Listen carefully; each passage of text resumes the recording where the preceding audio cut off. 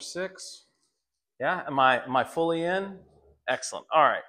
Ephesians chapter 6. By the way, we've probably got maybe 2 more weeks of this study, and then we're going to move, I think, to First Peter. It just seems to be the book that's really grabbing my attention right now. And it's great.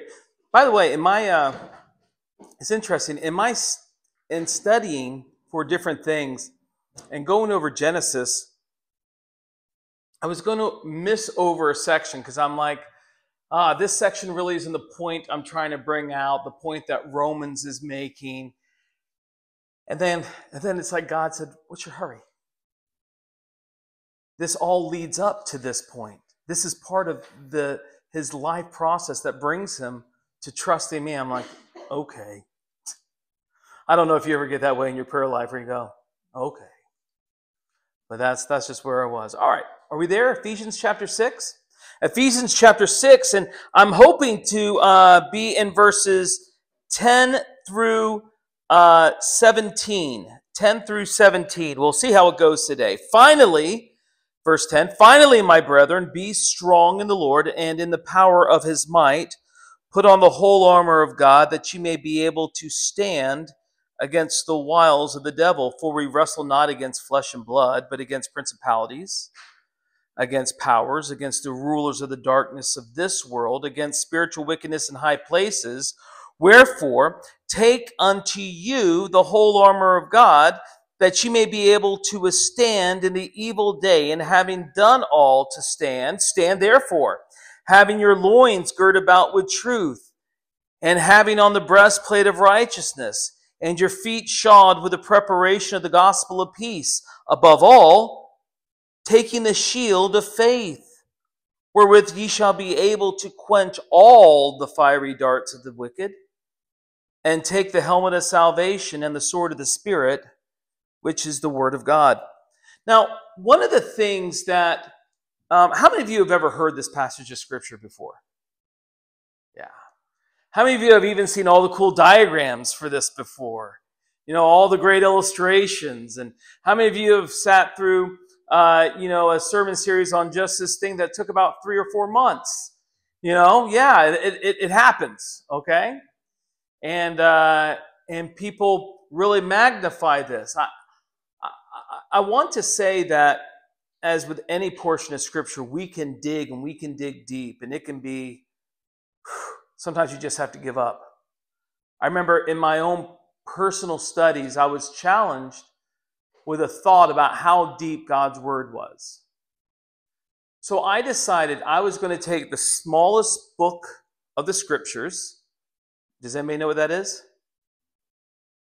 Actually, one's even smaller. 2 John. 2 John, all right?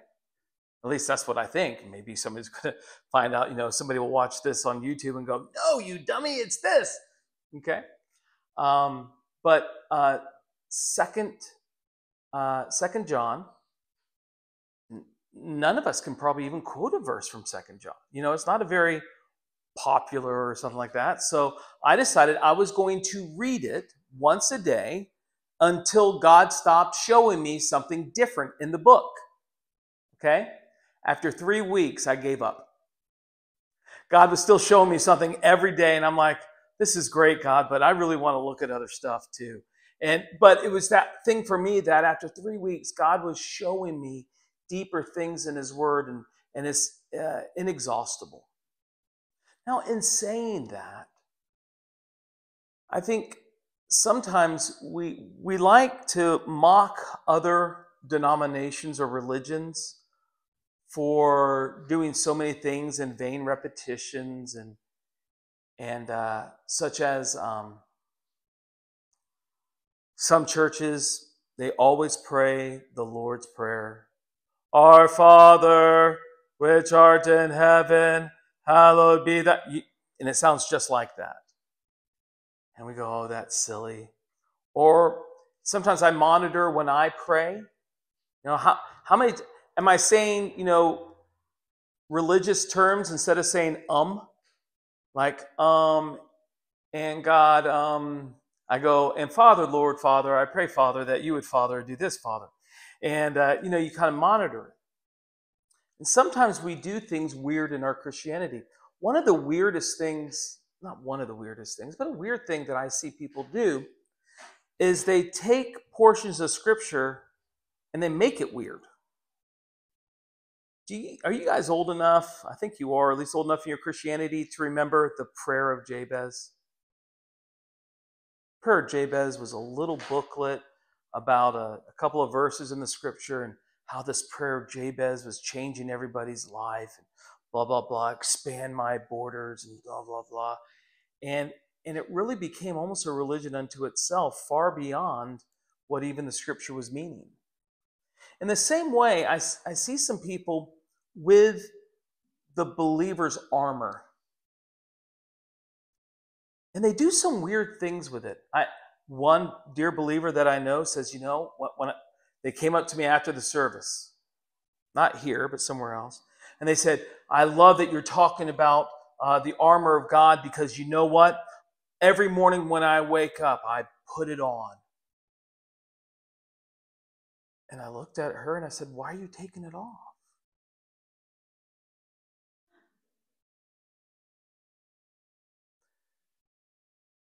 We've got to understand that when the Bible tells us things, it's not so we can have formulas.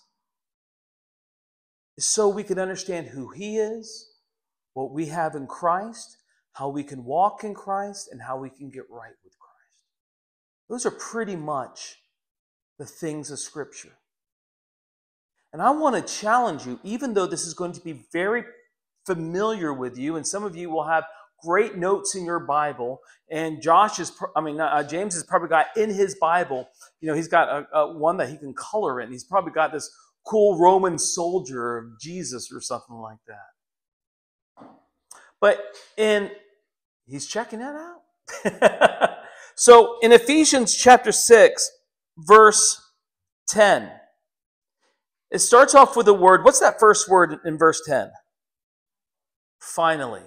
What I like is he's a good preacher. He says the word finally, and this still isn't the final thing. After this, he's got another couple of subjects that he's going to go. He's a true preacher, okay? He says finally. In other words, pay attention. It's one of these Greek words that's designed to wake you up again. Finally, I'm almost done, but I really need you to pay attention to this because we're changing gears. Finally, my brethren, be strong. How? In the Lord and in the power of His might. See, this is teaching us how to be prepared. Somebody once said it's better to be prepared than lucky. Or somebody once said, have you noticed that the luckiest people are those that are the most prepared? Those who seem to have studied and prepared the most, they seem to be ready when opportunities arise. We just finished the Olympics a little while ago. And when an athlete trains, when does he start training, or when does she start training for the Olympics? That week? That month? Years. Does anybody know what the world record for the 100 meters is? 10.1. It's something ridiculous. As a matter of fact, I think it's broken 10 point. I think it's 9 something. 9.6. Okay. And by the way, we're talking about a half second. And it's usually like a half second between the winner and the loser. It's like the difference between now. That's, that's the difference. But how long do they train for those 10 seconds? Years, daily, hours. I'm one of those people that, I'm a little short-sighted on things. I'd love to be an Olympian, but I really like my McDonald's. I'd love to run a marathon, but it's so comfortable on the couch. The decisions we make in preparation will either help or hinder us for things that we say we want. Christian, if you want to be successful in battles of life, in the battles of your Christian life, you have to start to be prepared. By the way, you were wondering what I was staring at. It was that light. I'm like, we need a new light bulb there. That's what I was staring at. And so it says in verse 10, how do we prepare? We need to become strong. How? Well, strong in the Lord and the power of his might. Now, I'm going to ask you, how can we be strong in his power and his might? This is where you respond. How can we become strong in that? Studying your Bible. Anything else? I'm going to tell you the biggest thing. Studying your Bible is it. But you can have somebody who has studied the rules of football and understand angles and everything like that and the force needed, but until they're actually on the pitch, they're putting that into practice. It's just theory. The way we prepare is we learn to walk with God. And when I say this, I'm not trying to be weird, but we need to have the realization that God is with us just as real as any other person in this room. I actually, just so people don't think I'm weird, I practice this in private when I'm with myself.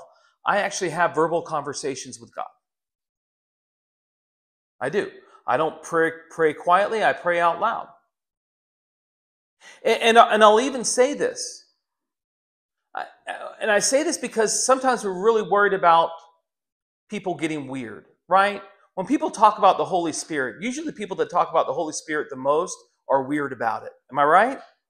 Okay. And so sometimes in our good Baptist circles, so that we don't seem like we're weird, we kind of downplay the Holy Spirit. But I want to let you know that my Bible teaches me that when I pray, I should expect an answer. And by the way, the answer is not just reading God's word, but the answer will never contradict God's word. Amen? The moving of the Spirit has got to be real in your life.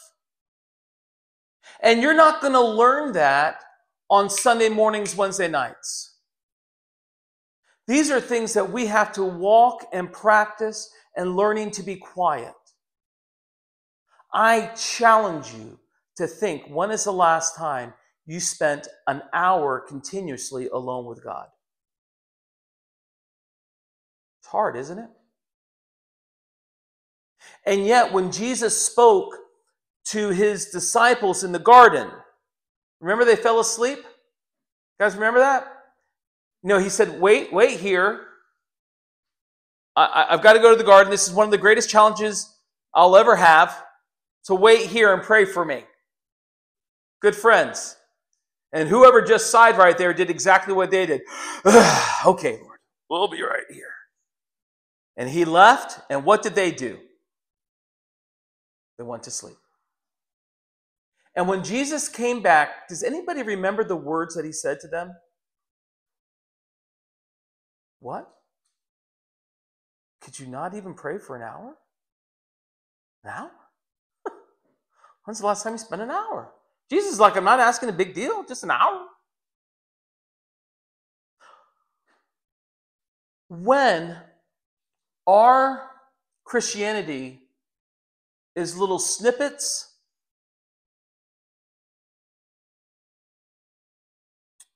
little pieces instead of a long walk, don't think that you're going to be ready when the warfare comes. We were really blessed. I was able to take Dakota to Rome. You know, I like going to Rome. And I want to do something really special for him. So we went to a gladiator school.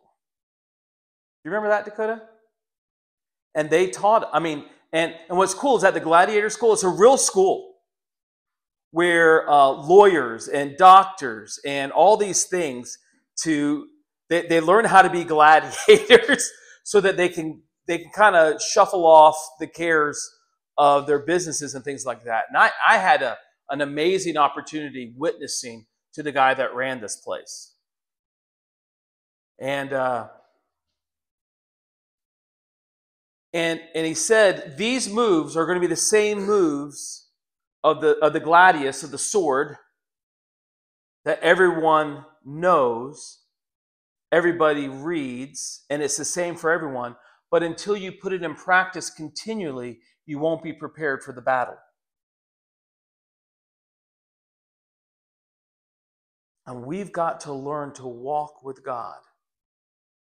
We've got to learn in everything walking with God. We've got to learn to be quiet before God. We've got to learn to be able to listen. Verse 11 says, put on the whole armor of God. Put on is the idea of putting it on once and for all. Other times, Paul will write, put ye on Christ. Are we supposed to take Jesus off? Yes or no? No. When it says put on, it's put it on once and for all. Put on the whole armor of God. Why? That you may be able to stand against the wiles of the devil. Your armor of God is not a uniform that you take on and off. I'll just ask you a question. When, during your day, are you no longer in a spiritual battle?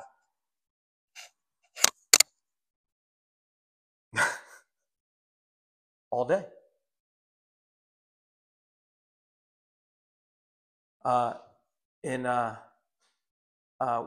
When I did paintballing over at camp, I explained to people, look, your mask is going to get hot, and it's going to be yucky, and it's going to fog up, but you just can't take it off to take a breather, because that's when a paintball is going to come, hit you in the eye, and replace your eye with a paintball. You have to be ready at all times. You have to be in the battle the whole time. You can't just be in the middle of the battle saying, man, this breastplate is just, it's doing my back in. Let me put it down for a minute. You've got to keep it on. And it says that we need to be, it says, put on the whole armor of God that we may be able to stand. What is it to stand? This is important. To stand is a battle-ready position. In other words, when we have the armor on, we have to have our feet planted and ready. And we have to be sober and look at the challenge that's in front of us and be alert to everything that's around us. Put on the whole armor of God that you may be able to stand.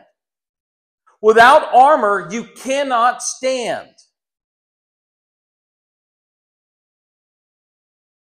And what are you going to stand against? It says it in verse 11, against the wiles of the devil. The word wiles is a Greek word, methodia, methods. That's where we get it. Or schemes. Anybody old enough to remember the old Wile E. Coyote cartoons? Who was he always after? Roadrunner. Meep, meep. Yeah, okay. And the wiles, the reason why he's wily, because he's wily, he's always plotting, he's always scheming. And I know in the cartoon it's kind of buffoonish. You know, he's trying to do different traps, different schemes that should seem to work. You know, he'll put a lot of birdseed down for the roadrunner, then he'll fill it with metal pellets, and then the roadrunner eats it all, and then he's supposed to hold up the magnet, and the roadrunner will stick to the magnet. And his methods, even though they seem buffoonish, they always seem to not work out. Christian, I just want to let you know something. To a certain degree, when we are doing things God's way, his schemes will not have an effect on us. This doesn't mean that the wicked one cannot kill a believer. We see that happening all the time, don't we, around the world, throughout history? But his scheme is not to see you dead. His scheme is to see you no longer trusting God. His scheme is for you to doubt. His scheme is to hit the foundations of your faith. That is his scheme.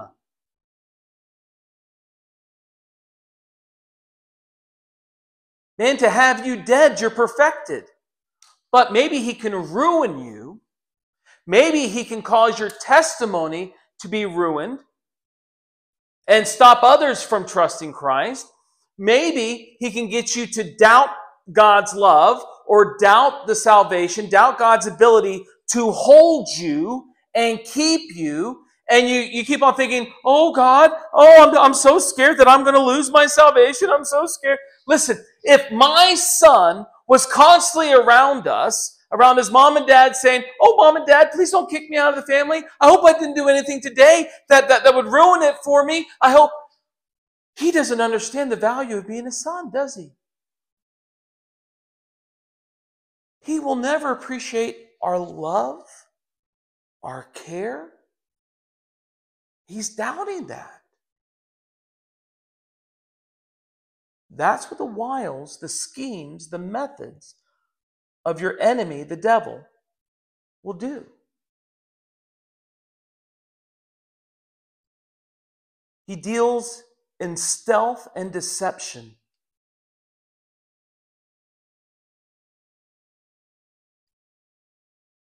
He's like a lion, hiding in the tall grass, just waiting. By the way, who does the lion go after? The weak ones. If I'll even give it a little bit more, this is one of my favorite stories ever. At university, there's a gentleman from Africa, from Kenya. His name is Gabriel Kayungu. And Gabriel Kayungu said to me once,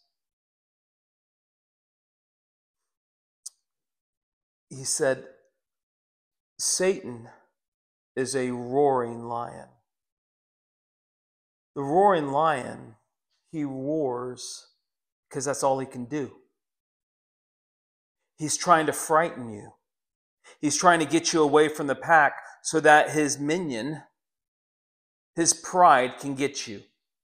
But he himself, he's toothless. All he can do is make you fear. Oh man, that's good. Satan is about deception.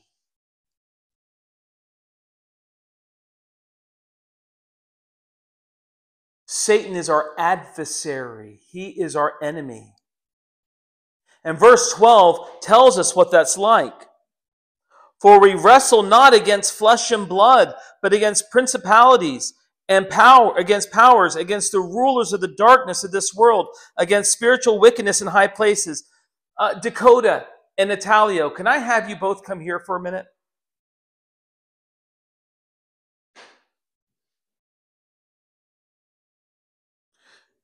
And I want you both over here. Actually, here, I'm going to have you right in the middle. Okay? Natalio, I want you to stand here. Dakota, I want you to stand here. Face each other. Each of you take one giant step forward. Maybe a little bit further back, Dakota. All right, there you go. All right, now I want you to put both arms on each other's shoulders. All right, now I'm going to ask you to push each other, so put your arms okay. See how it changed? By the way, not only did their hands change, what else changed? Your feet. Immediately. Because you're having to do what? To stand. Now, I want you to push the other person to the wall. Go. Go. Stop. Stop. Wait, listen. They're laughing, but they're out of breath. How long do you think that went on? 5 seconds, maybe. And what they were doing is that they were wrestling. Did you get it? All right, sit down. I praise the Lord. Okay. Okay. That's the point. We wrestle, we don't fight against flesh and blood. Again, your problem is not other people. So people seem like they're the problem, don't they? Oh man, I could just get along in my Christian life if it wasn't for people. That's not. You wrestle not against flesh and blood, but against spiritual wickedness in high places. And that's who we wrestle. And these two guys right now very easily understand what it means to wrestle. Dakota, what would happen if just for a minute you just decided, okay, I'm just going to rest? You'd be on your butt. Natalia, what would happen if you decided, I'm just going to rest? You'd be on the wall.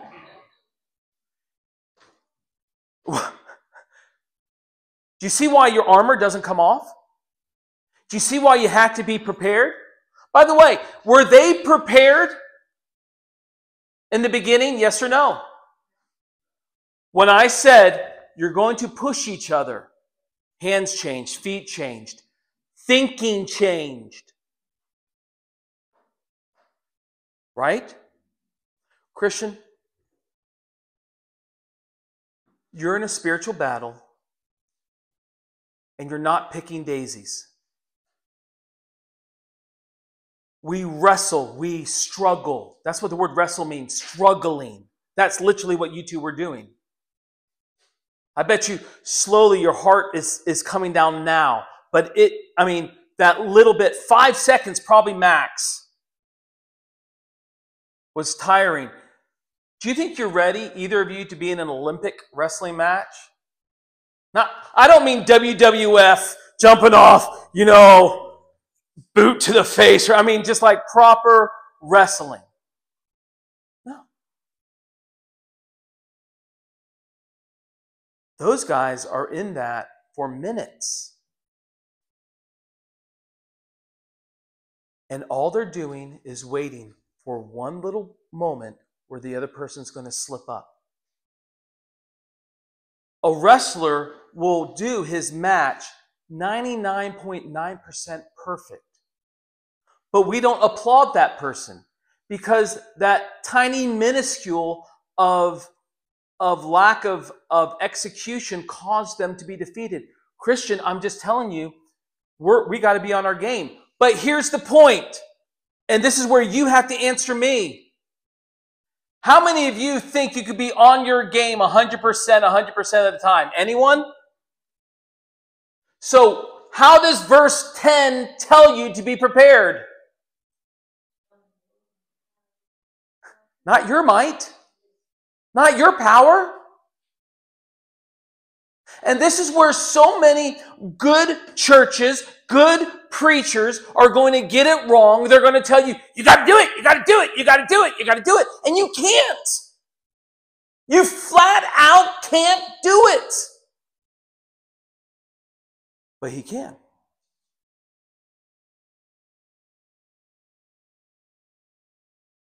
And he will.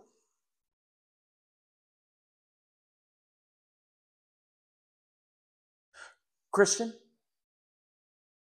God did not save you, give you the Bible and say, hope you can make it. He didn't do that. The whole thing about your Christianity is learning how to trust Him, learning how to depend on Him. This is the point, folks.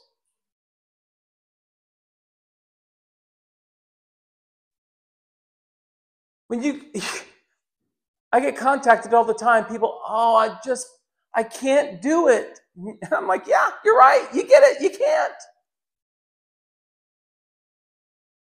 Yeah, but I blew it. Well, you blew it not because of what you did. You blew it because of what you didn't do. What do you mean? You're not walking with Him.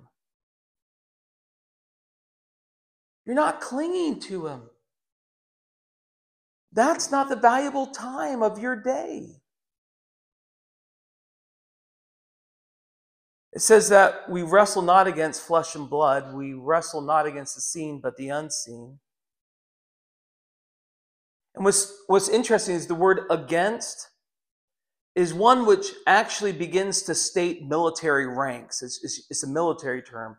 So when it says against principalities, against powers, against the rulers of the darkness of this world, against spiritual wickedness in high, these are different ranks. Please don't think that you're always being attacked by the devil. I would dare say probably none of you ever have been. Look, I know so many times, like, it's just a little shiny thing that has to get me distracted. Saying it's like, I could get one of my underlings to do that.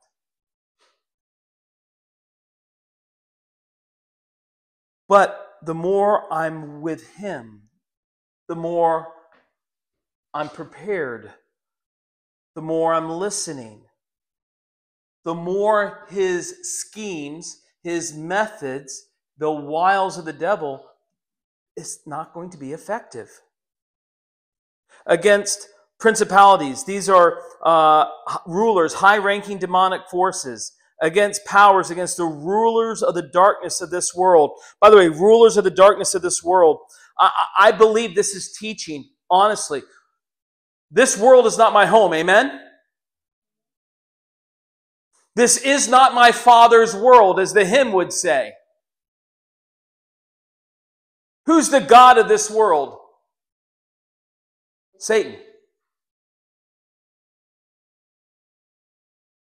Who do you think is telling the world governments what to do? Every time, please don't ever think that this is a Christian nation or ever has been. Never has been. The United States is not a Christian nation, nor has it ever been. Nations cannot be born again. It's individuals, right?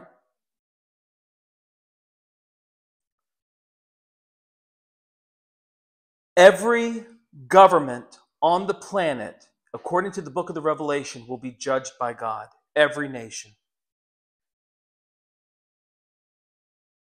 And it's the world's rulers, the world's thinking, the world's fashion, the world's whatever.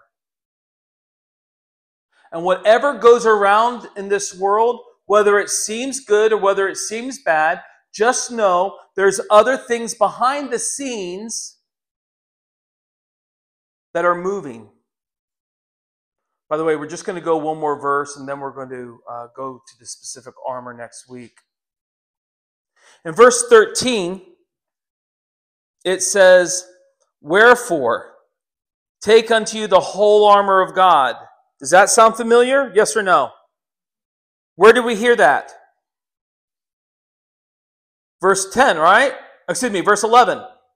Put on the whole armor of God. Verse 13, take unto you the whole armor of God, that you may be able to do what?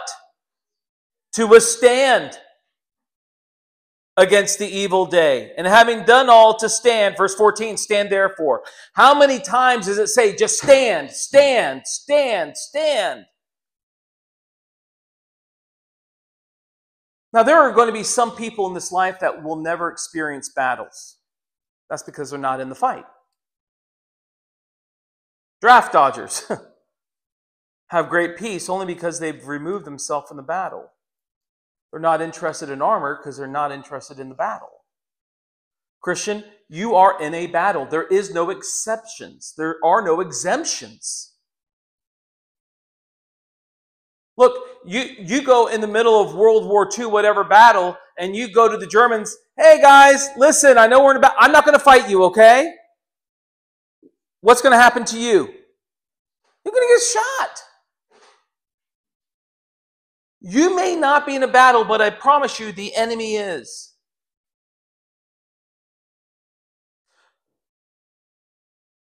The most valiant and eager member of the war is going to be powerless, though, if they do not have the provisions God has given them for this warfare.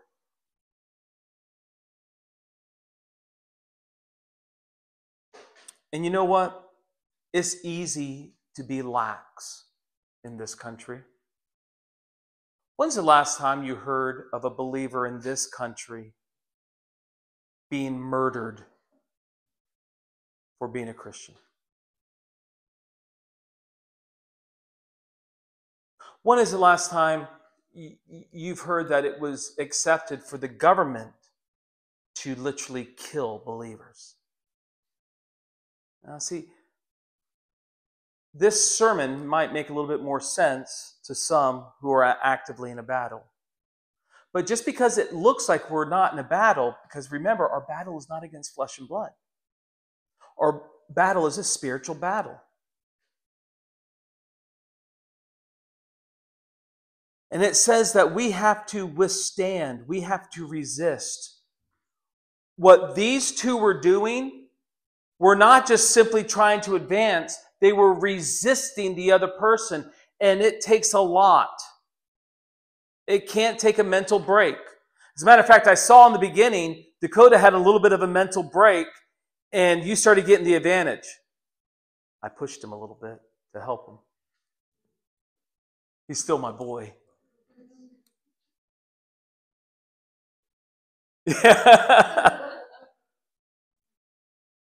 But it says withstand, resist. Then it says to stand again. Don't give in.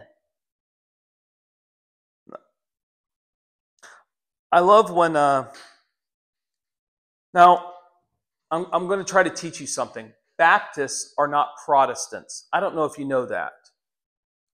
Historically, Protestants came out of the Roman Catholic Church, and the root word of Protestant is protest.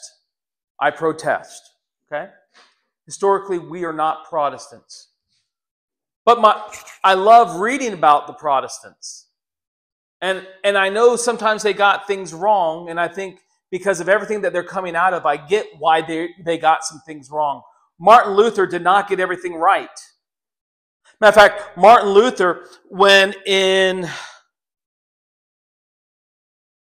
is it 1517? October 31st, when he nailed his 95 Thesis on the church door at Wittenberg, you know what he thought? It's like, whoa, hold on, we have these biblical differences. We'll just talk about them, and I'm sure once Rome sees what the Bible says, it's all going to change. And it was just the opposite. And at the Diet of Worms, he was asked whether or not he was willing to recant.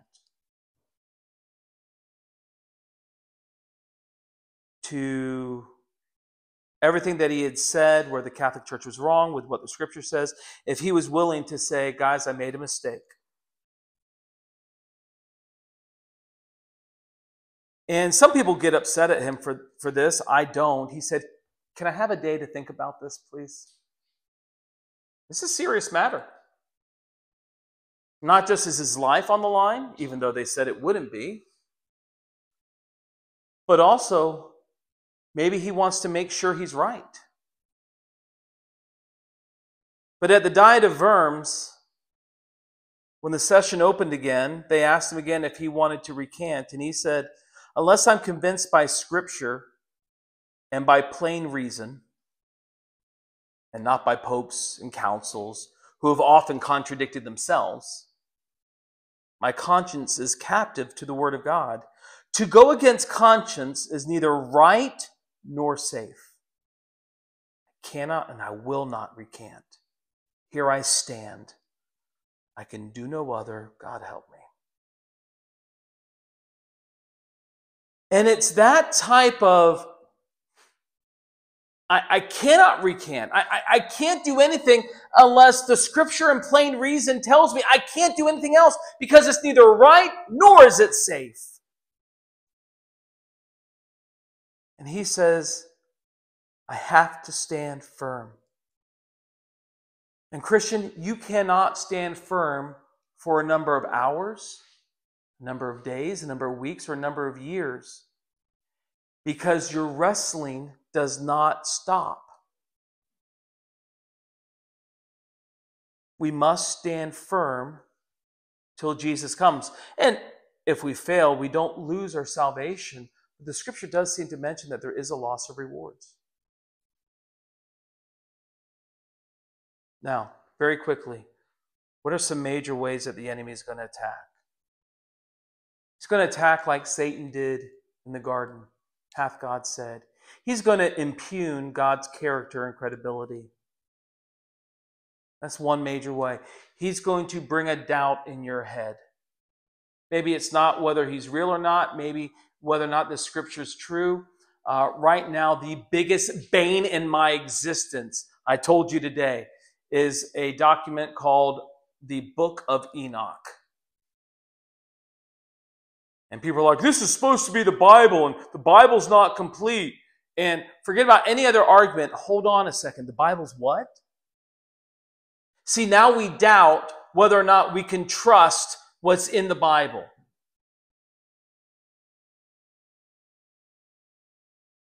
And that's what Satan's going to do. He's going to cause you to doubt. Before a boxing match, Natalia, you like watching boxing, don't you?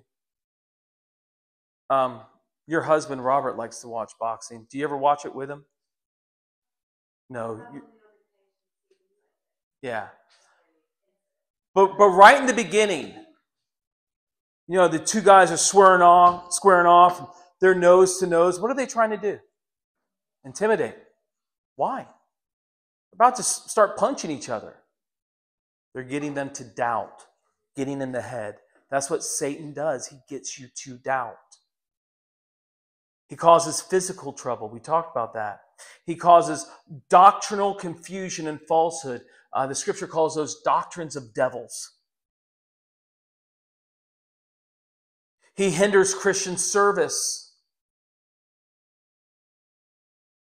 He'll hinder you from doing what you want to do. And it causes you to be discouraged. He causes divisions in the church. He loves that. This church has a sweet spirit. And I know this church has had battles in the past. I know this. But you know what divisions do? Divisions make 1/3 stay, 1/3 go, and another third just quit.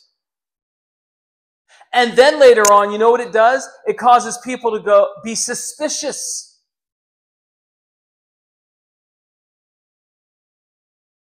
He'll persuade Christians to trust in themselves.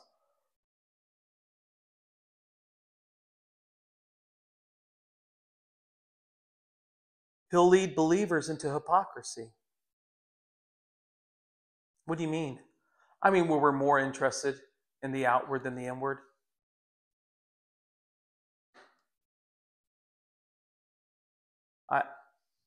And look, this is not a thing about music, okay? But there's this young lady. She was a Christian, and she had a Christian group that I think is pretty tame, okay? And another Christian looked at the cover of the CD, and they said, you could just tell they're not Christians. Look how they're dressed. Why? They were wearing the devil's fabric jeans. And the judgment on the outward. Now, I do understand that clothes, outward appearance does say something, okay? And I get that. What I'm saying is that when we are more worried about the outward than the inward, there's a problem. because we are never going to be strong in the power of his might when we are focused on the outward. Leading believers in worldliness, and then leading believers to just flat out disobey God's word. I was talking with one Christian, I think he's a Christian, and there was something going on, and I said, but the Bible says this. And this is the response. I know the Bible says it, but I'm not being convicted yet of the Holy Spirit about it. So what? So you know the Bible says something, but you're going to continue until you get a feeling?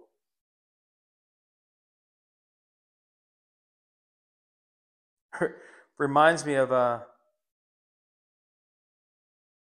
the kid whose dad said, put out the trash, but Dad, I don't feel like it. The dad started taking off his belt and said, boy, if you're looking for a feeling, I'll give you a feeling. Church, we don't need a feeling. We need to trust and obey, for there's no other way. So these are some of the schemes of the devil. I know I went through them pretty fast, but we need to stand in his strength, in his power, because he's the only one that can do it. Amen? Walk with him. Let's pray. Father, thank you for your word. Thank you for what this says. God, I thank you that you've given us what we need.